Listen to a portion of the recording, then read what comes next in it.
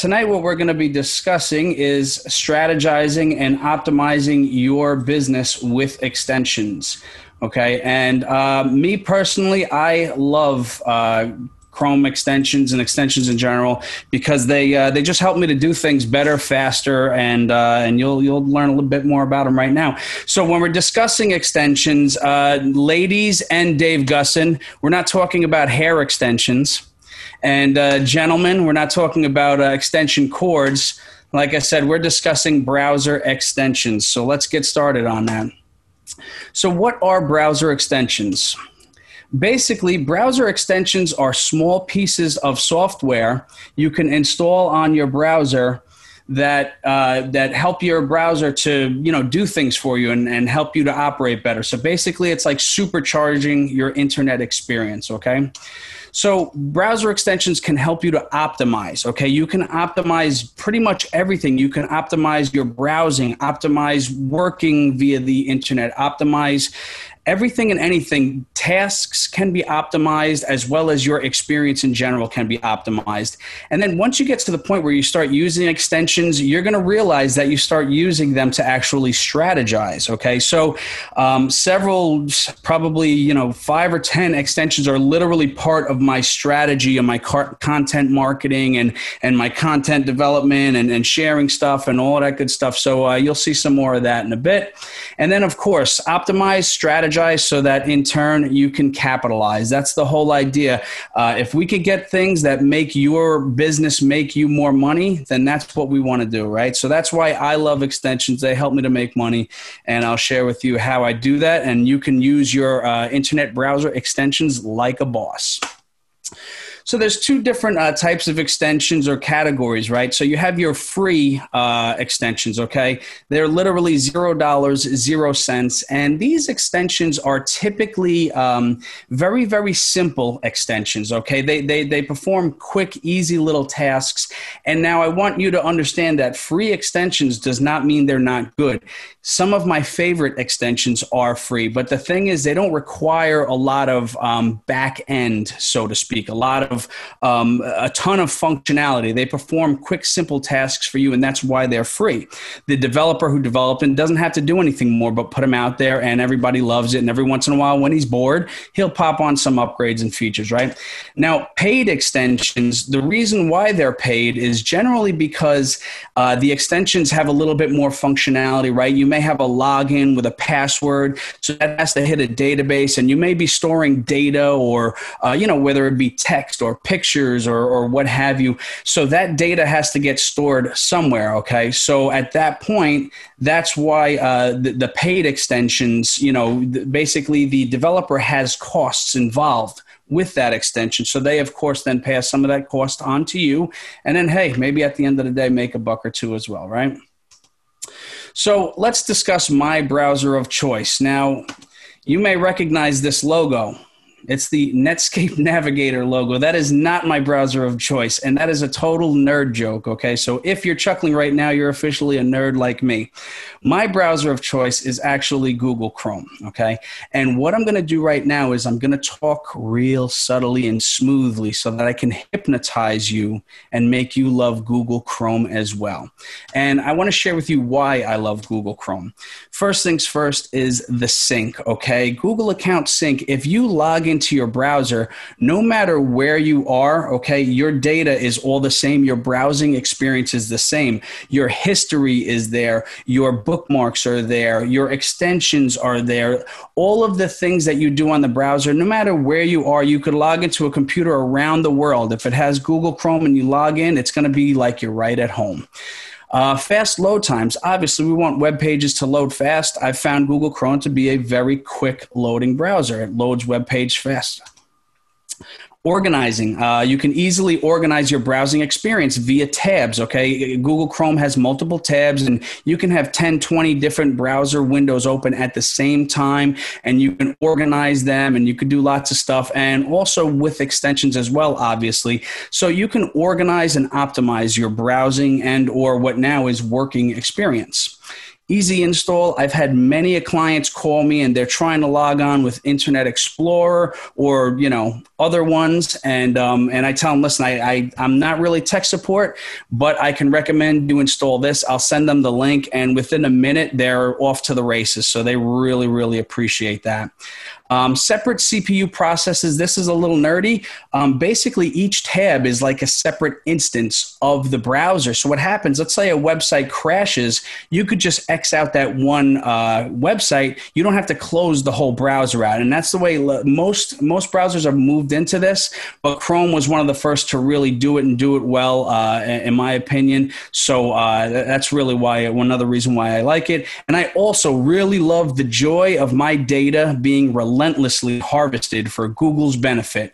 And let's face it, if you're on a smartphone, if you're on social media, you're being tracked no matter where you go or what you do. So that's the reality of it. The only way you can avoid it is by moving onto a mountain and disconnecting from power and internet altogether. So good luck with that. But otherwise, give Chrome a shot. So now we're going to talk about how you can add extensions to your browser. Okay, now I'm going to obviously go with Chrome, but the process is similar with all browsers pretty much, okay?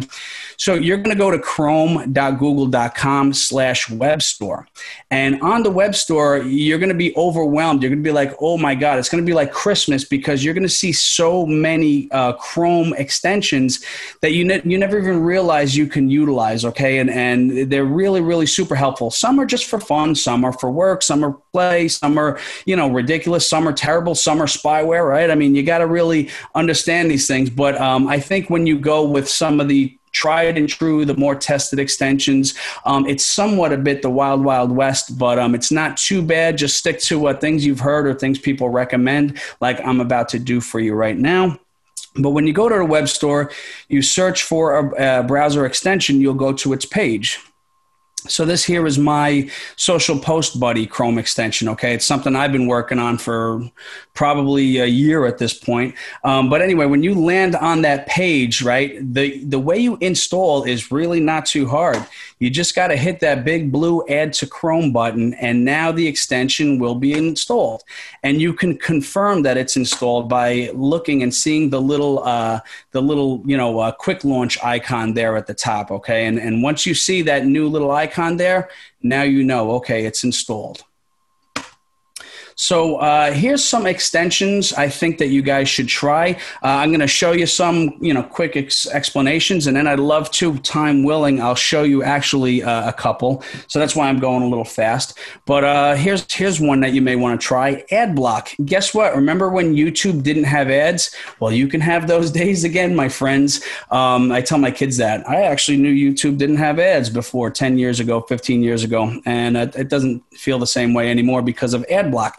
Basically, ad block blocks ads on YouTube, on Facebook, on every and any website. It blocks pop-ups. It does all of that stuff, and it is actually free. And it literally shows you how much blocking it has done for you, which is pretty fantastic. Now, me personally, I actually don't use ad block all that often because, in my opinion, as a business owner, I like to see ads, and the reason being is I'm colorblind to ads, but when ads actually catch my attention, I kind of ask myself, well, why did that just catch my attention, and how can I do something similar, right? And that's why you might see some of my ridiculous ads on the web, because people did ridiculous things that caught the attention, and that's where I get some of my inspiration from. But you're going to love ad block if you don't want to see ads, but the advertisers are not going to be happy that you're using ad block because they want you to see their ads. So you might make some people angry, but don't you worry about it. Clockify time tracker, okay? If you work on a computer and you bill hourly, okay, or you're going to work on several clients in one day, it's good to track your time. Now, when you're working on a browser, most people used to work in Microsoft Word, this and that. Now everybody's doing Google Docs. Everybody's working with online, softwares and SaaS softwares to do their writing and stuff. So with Clockify, you could actually time the amount of time you spend on any project. So now when you start a project, you work on it, you start the clock, and then you stop it. You could say, hey, okay, I just spent 2.5 hours on this client, and then you start the clock for another client, you go on that, and it basically, helps you to get paid for your time, because everybody wants to get paid for their time, right? Do you want to work and not get paid for it? Ain't nobody got time for that, right?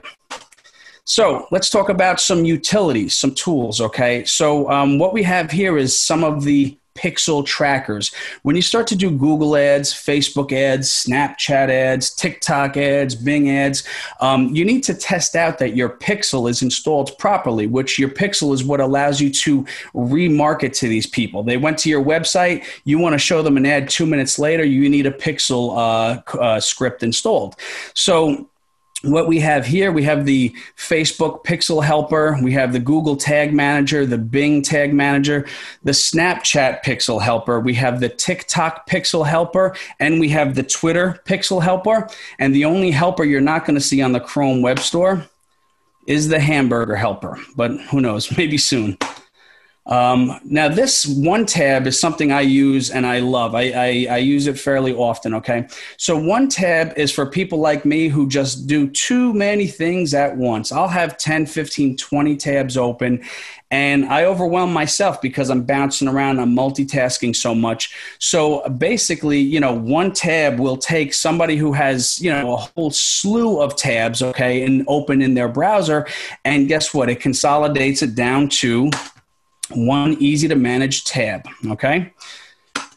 Now, I love typing in Microsoft Word. I don't use it anymore like we just discussed. I now basically am always using typing via Google Docs or via SaaS plugins that I use, SaaS software rather. So Grammarly is basically spell check for your browser, okay? No matter what you're doing on the web, Grammarly will help you do it better because me personally, I fat finger, I type everything with 2 fingers and I do it pretty quick, but Grammarly can help to make sure that I don't have typos in my copy. So not only that, it also helps you to set the proper tone. It checks for all sorts of different spelling and grammar mistakes. So it's pretty awesome. And obviously you could see I didn't have it installed and you might not have even noticed that I got that typo right there. You see what I mean? I should have had Grammarly installed. And this one is a little bit different. This is something that, as a business owner, you probably buy things for your business. Okay. So this Chrome extension is called Honey. In fact, I've saved thousands at this point, thousands of dollars using Honey. They just started advertising. So the cat's kind of out of the bag on this one.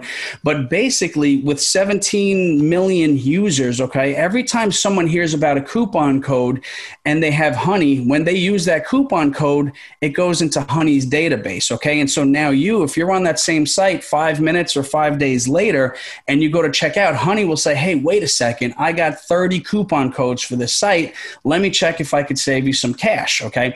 So now when you install that and you go to check out, it literally will try 5, 10, 15, 20 different coupons to see how much money you can save. So if you're buying for your business office supplies, if you shop on Amazon, basically any site that has a cart, you could save money utilizing this. So I know it's not a optimize and strategize, but it can save you money on anything that you're purchasing for your business. So, if the other way I actually use it is if there's products that I'm like, I am never paying full price for that, right? Like I'll wait for that thing to be 50% off. Then I'll use Honey for that because, once I get an email from Honey or a notification, I know that I could finally spend the money that I want to spend on that goldfish walker I saw on Amazon the other day. So are you now excited to try a web browser extension? I hope so. Those were just a few that I use, and I did want to show you a couple more. Let me see how I'm doing on time. Ooh, it's getting pretty close. Let me try and make this happen here, but I need some help from you guys watching this presentation. Help is wanted. Would you like to be a beta tester for my Chrome extension? If you would, then you can use my paid extension for free. So you just got to go to tryspb.com and join the group of beta testers. I do have 2 Chrome extensions right now, and the one Social Post Buddy is called. I am looking for some beta testers to help me out with that. So if I have time, I'd like to let me hop in here and see if I have time to go into showing you guys a couple extensions here. So first things first, let's see here.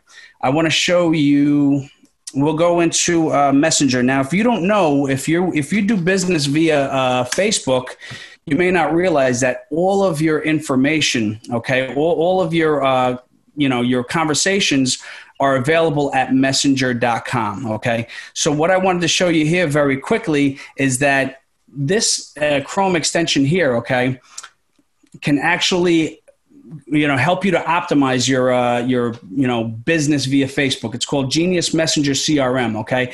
So while you're used to the regular Facebook Messenger looking like this, and it's just your Messenger inbox, right? You can actually start to utilize a Chrome extension to categorize things. So for example, if I want to put people in different categories, like maybe I have Facebook ad leads, right?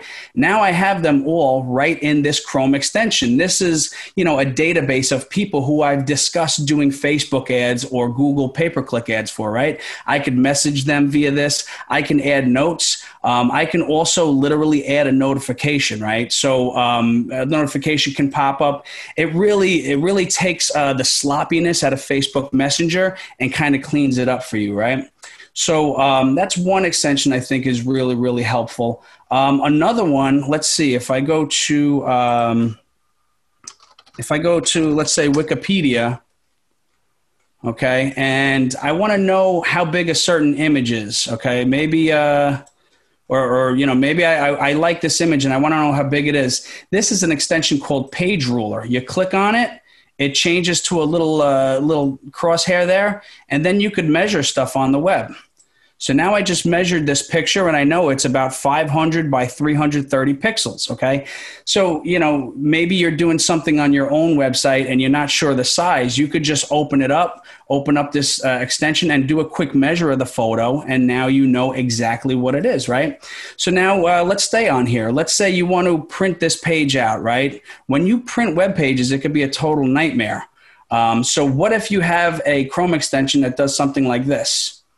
Print-friendly PDF. Now it literally makes it a nice, clean document ready to print, okay? Now, obviously, this is not a great example, but you can understand how it takes a web page and makes it print-friendly, just like the name says, right? Let's see what else I got up here.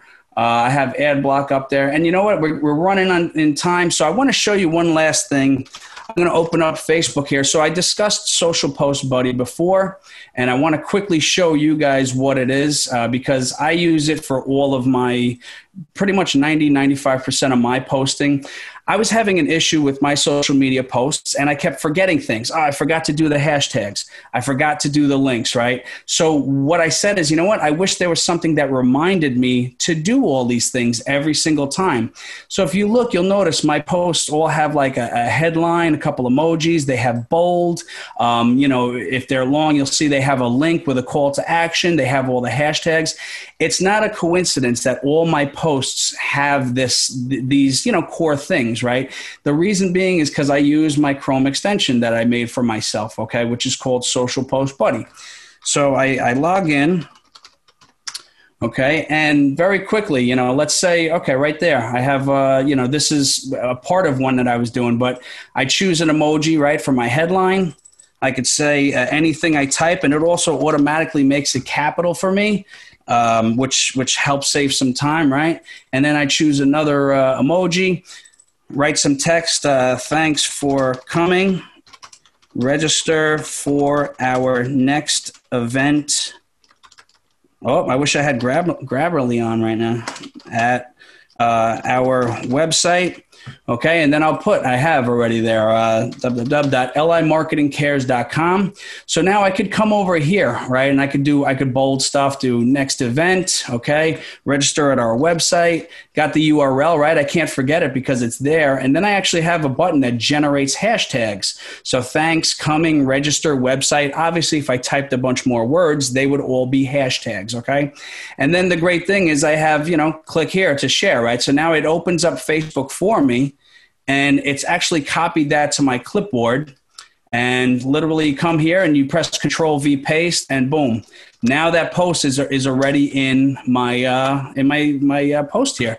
So now I add a picture and rock and roll. This is an example of optimizing your social media marketing, optimizing some of the things you do with Chrome extensions. You can also copy the clipboard and then use it in your Hootsuite or something like that, right? Some people have Hootsuite, and this allows you to post to multiple sites. Okay, so you log into your Hootsuite, it should be copied to your clipboard.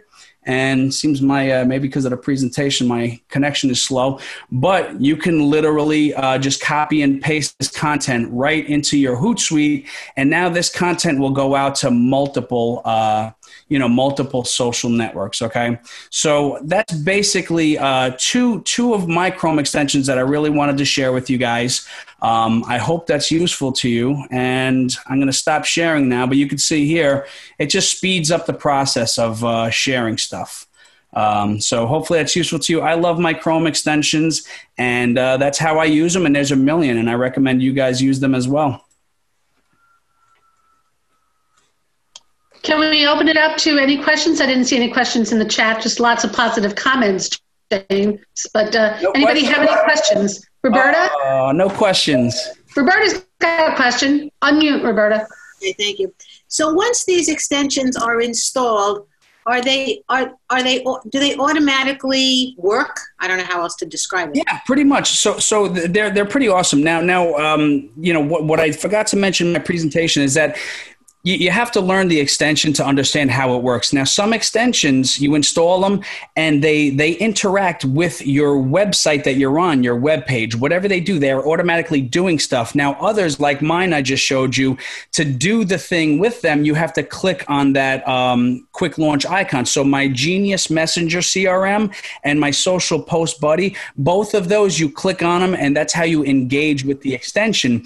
I was going super, super quick there. But basically, like Genius Messenger CRM, you can communicate via Messenger with people. You can have already pre-canned messages, such as, maybe my friend Sonia wants to do some marketing on Facebook, right? So she can have 10 different messages that say, if she was talking with a big distributor, she can have several pre-canned messages that automatically, when she clicks on it, it opens up in her Messenger and pre-populates. Instead of her having to type this message out every time, boom, she clicks on the automated canned message and it goes into her Messenger, and it's happening. So it's basically how the extension works. You got to get used to it, but some of them work on their own on the fly. Like a lot of the SEO extensions automatically work. If you install them, you'll start to see crazy numbers all over your web pages, and that's the extension giving you data about all the information on the page. And other ones, you install it, but you have to kind of initiate the experience with them. And so it's a matter of learning how the extension works and then optimizing and strategizing with it. Thank you. Anybody else? Sue? James, how do you create a Chrome extension?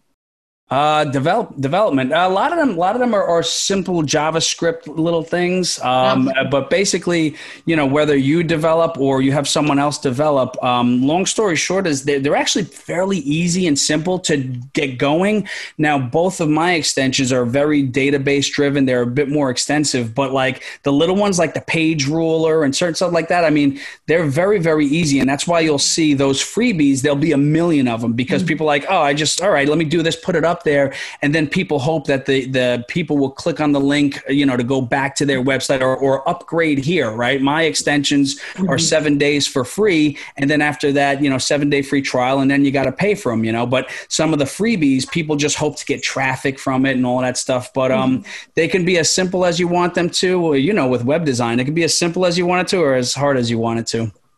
Sonia had a question also. Sonia, you want to come off mute? Hi. What did I say?